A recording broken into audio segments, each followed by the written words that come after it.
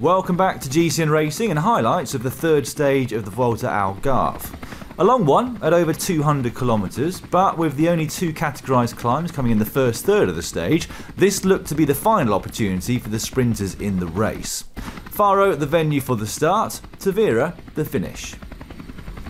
Three riders made up the day's breakaway: Gotjon Martin of Fundación Orbea, Tiago Antunes of Ifapel, and Alexander Grigoriev of Atom General Tavira Maria Nova Hotel. Two teams were controlling things behind, Cofidis looking to set up a sprint for Elia Viviani, and Deceuninck Quickstep working for both race leader Remco Evenepoel and Stage 1 winner Fabio Jakobsen. With just over 40 kilometres of the stage remaining, the gap between the front trio and the bunch was sitting at 1 minute. And then there was a big crash into a central separating island that saw three riders go down, all from the same team. Three of Trek Segafreda's key classics men in fact: Koen de Kort, Edward Teuns and Jasper Stuyven.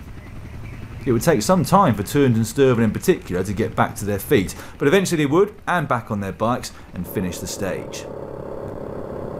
The breakaway were eventually caught just inside 20 kilometres to go. Cue fresh attacks from the main peloton, although that one didn't last particularly long, and it was all together with 10k's to go to the finish. The big sprinters teams all amassed at the front of the peloton, and the general classification riders also trying to stay out of trouble. Inside 3 kilometres to go, and it was the red train of Team Sunweb who'd taken control of the peloton. The question was though, had they started too early? Cees Bol, the big Dutch sprinter, the man that they would be working for. It all started to get a bit scrappy though in the closing kilometre of the race, and the big fight was to get into the final right-hand bend. That mark would come with just a few hundred metres to go, and in the end it was Deceuninck Quickstep who would lead the whole peloton into that point, Jakobsen a little bit further back. Alexander Kristoff in the white here though, dive bombing in front of the Dutch champion into that turn.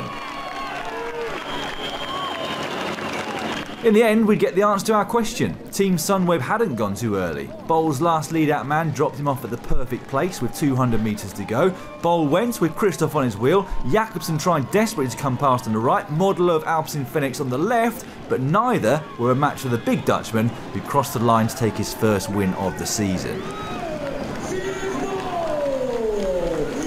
The overhead shots here show it was Modeler who was coming quickest at the finish. He would finish second on the stage, Jakobsen would have to settle for third, and Kristoff there in fourth.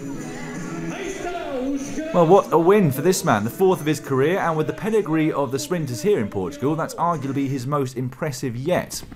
It's a great ride from Daniel Hulgaard of the Uno X team to finish 5th. Mullen was the sprinter for Trek Segafredo in the end coming 6th. Viviani a disappointing 7th. No change in the general classification, despite this graphic from the race organisers. It's still Remco Evenepoel in the yellow jersey. He's on the same time as Max Schachmann in 2nd. Dan Martin is 3rd. Rui Costa now down to 4th, courtesy of where he finished on the stage. Tim